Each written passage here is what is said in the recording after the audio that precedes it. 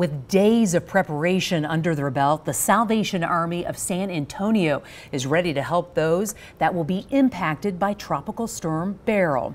2 mobile feeding units will be signs that hope is on the way. Simone Simpson has the story. 1 week of planning. And after many discussions, ready to go, and we're going to leave Monday morning. That's the plan. The organization is rolling out through action.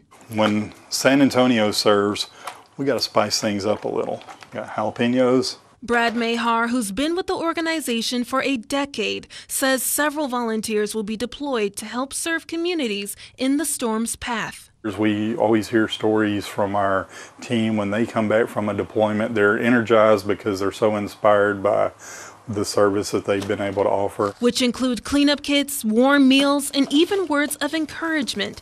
Mayhar says the needs of the community change moment by moment. Today's needs might be different than the needs of tomorrow. The simplest way to lend the volunteers a hand is through monetary donations. As we don't have to worry about shipping items, where to store items, will items arrive on time. Keeping their focus on those who need it most is their primary mission. When these people are facing one of the worst days of their lives, they remember years later how the Salvation Army was there for them.